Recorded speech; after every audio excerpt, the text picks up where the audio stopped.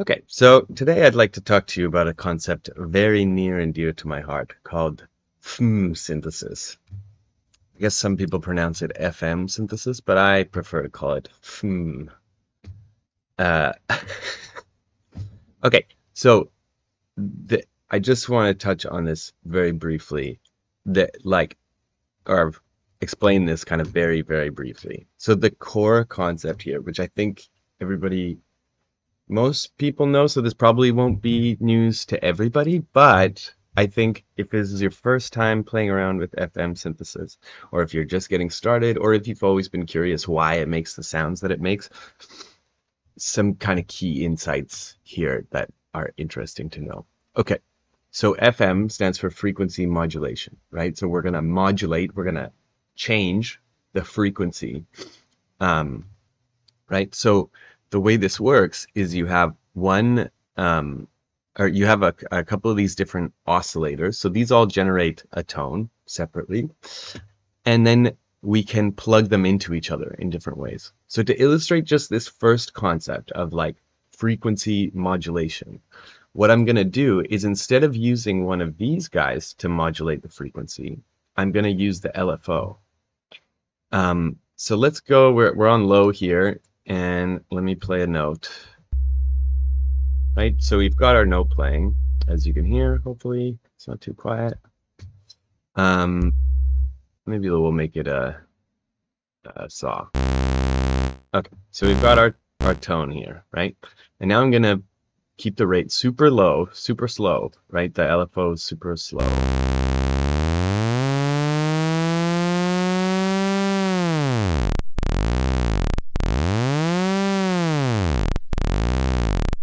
Okay, so now we are modulating the frequency. So we're just pitching it up and down, right? And what you'll see I don't really like that it's doing that. Alright, yeah, that makes more sense. I don't know why we're getting these kind of two oscillations. Anyway, whatever. So just stick with me here. Alright, so now we're modulating the pitch up and down, right? If we set this to, this is the speed here. So we got low, high, and sync. So let's go to high, and we'll set it to the lowest one.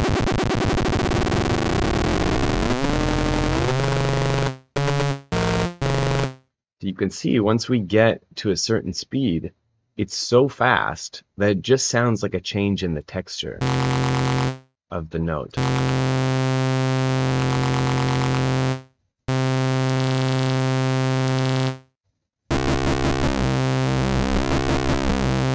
Right? We can cure it now with the sine wave, just for fun.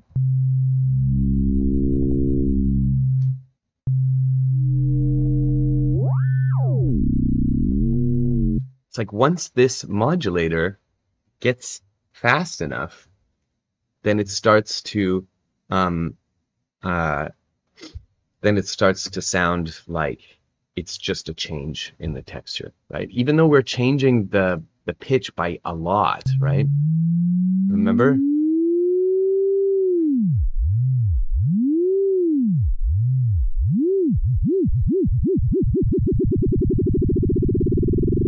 Like we're changing the pitch a ton. It's going up and down octaves, but eventually we hear the original tone back.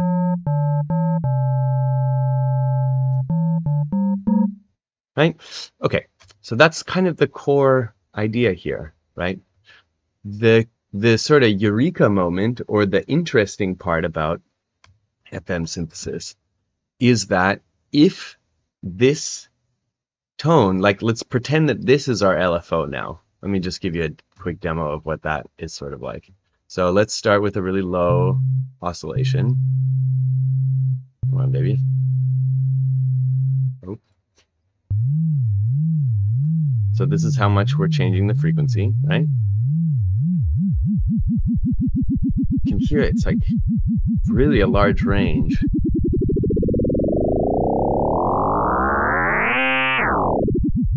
Right? Same as our LFO. Same sort of sound. And now, if we have this oscillator in tune with this oscillator, so they're playing the same pitch. Now we don't really hear that oscillation, we just hear a change in timbre. And because they're the same pitch, we get these nice, like it still sounds like a note. Whereas if we're over here, let's go up here. It's like harder to hear the original note, right? So yeah, so that's kind of the cool thing. Now, when you look at this coarse pitch knob here, what you're looking at is this number is, we're just multiplying the incoming pitch. So say I play A, or goddamn, I don't know the frequencies of the different pitches, but whatever. Say I play C. What we're doing here is multiplying that frequency by this number. So that might sound complicated if you're not into math like I am. But this is actually really straightforward in terms of what it means musically. If you take a frequency and you multiply it by 2, then you get the octave above. Then if you multiply that one by 2, then you get the octave above. So what happens if you take the original one and multiply it by 3? Oh, sorry, I'm doing the wrong one. Okay.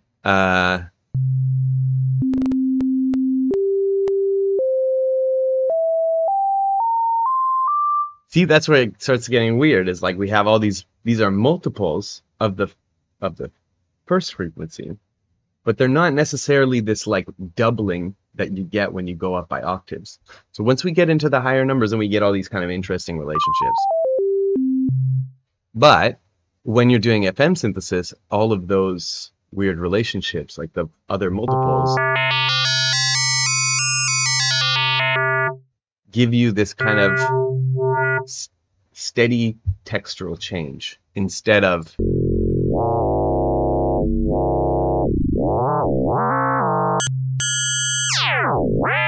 all of this kind of weirdness, right? So that is the core of FM synthesis. You're just changing the pitch. Now, I wanted to point out one more thing. So when you have, let's go back to this one. So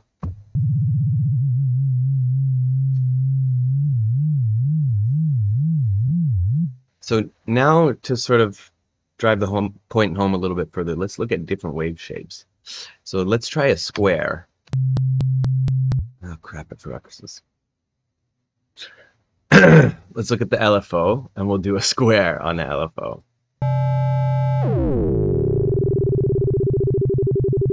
Okay, so what you're hearing here, I guess this is illustrating a core difference in the way that FM synthesis is implemented in most synthesizers versus FM synthesis as a concept. So generally speaking, so this is FM synthesis. This is what it sounds like to frequency modulate a sine wave by a low frequency square wave. And as we turn up the rate,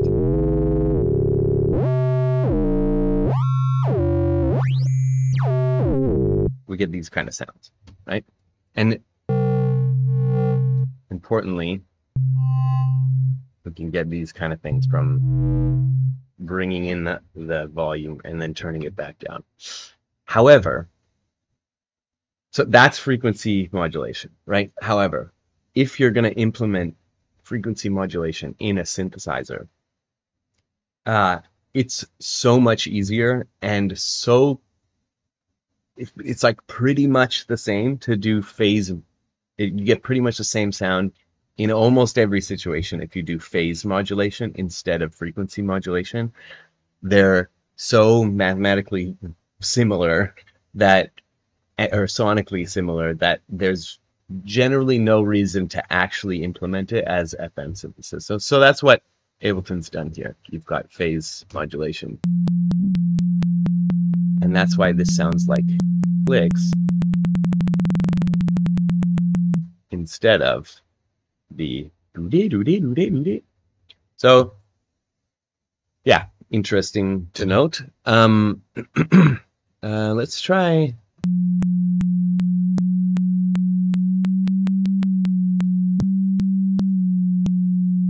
Yeah, we don't even really get the pitch down from this guy either.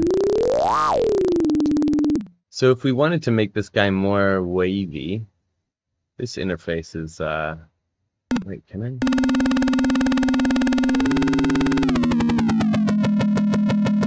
Yeah.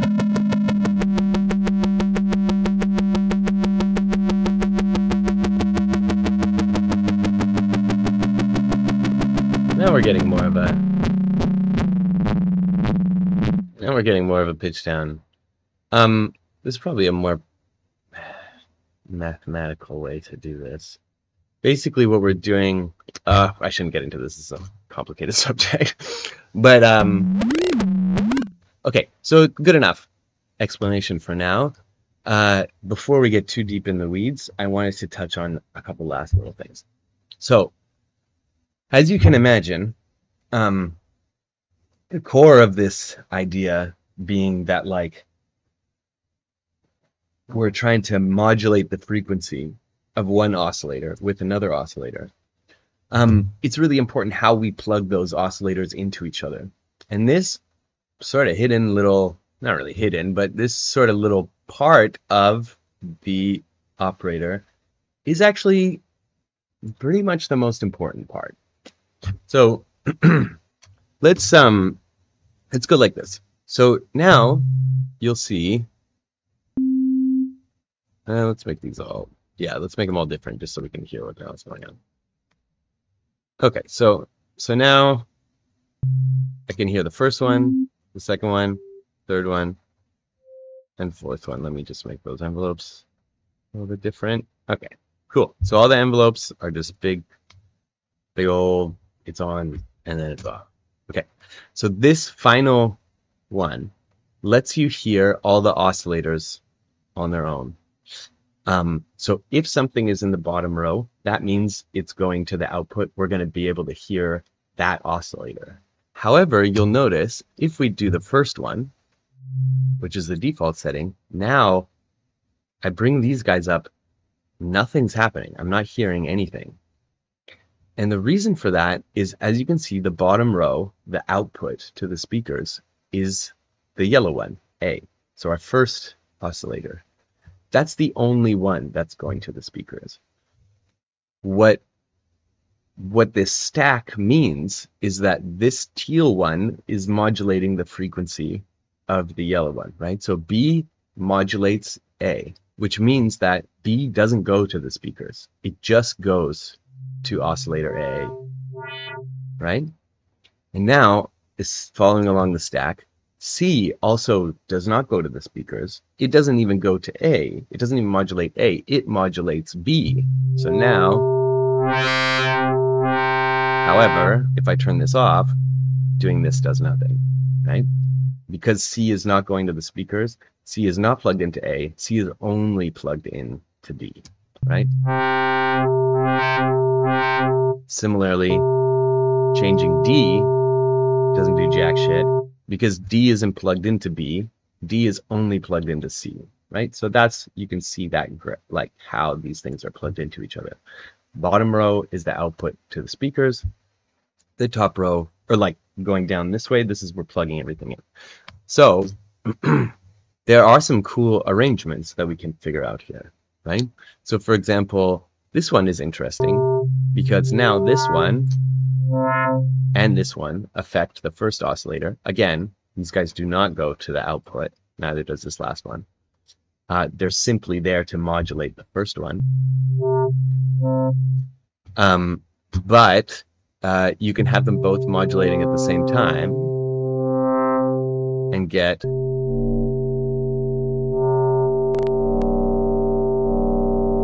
so now these guys are both modulating A, and D just modulates B and C. So these guys are changing the texture of this wave, and on top of that, we can change the texture of both of those waves. So we're like changing wave shapes that change wave shapes that change wave. You know what I mean? Like it's like this.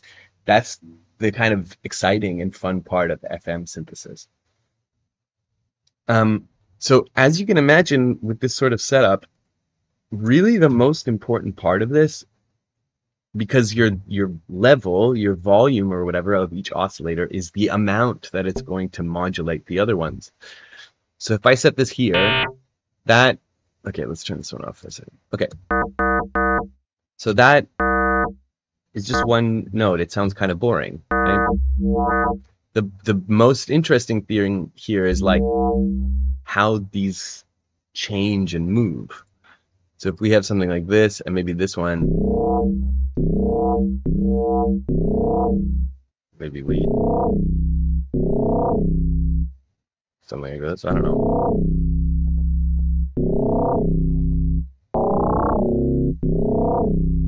And then this one comes in at the very end.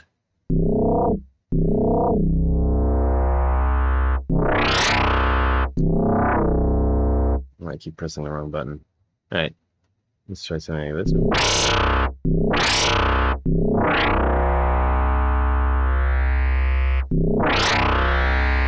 Yeah, we can have these sounds that evolve in quite an interesting way. So that's it. That's kind of like a first little touch on FM synthesis. I hope you got something interesting out of that. And I do give private lessons one-on-one over Zoom, and I would really love it if you signed up. You can take one lesson, you can take a lesson every 2 weeks, you can take a lesson every week, you can take a lesson, just drop in once every while whenever you feel like it. I'll leave a link to the sign up thing on Calendly, and you don't have to pay until after the lesson, just FYI, so please try it out and feel free to ask me any question. I'll do my best to answer it, and if I really don't know, then I'll give you a refund. Okay, thank you, and see you next time.